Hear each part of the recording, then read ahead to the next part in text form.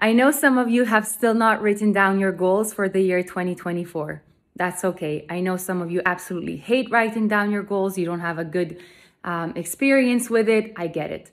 But you still have 11 more months to go to figure out what you want to get out of the year 2024. So I prepared 2 questions that are going to make your life easier. The first one is, what success would I like to be celebrating 11 months from today? What success would I like to be celebrating at the end of this year? So good. Second question, if I were to describe my ideal self at the end of the year, what would this description include? So if I were to describe myself at the end of this year, how I think, how I feel, how I act, what I do on a daily basis, what would this description include that would make me really happy? So forget about goal setting, even though this is goal setting, but okay.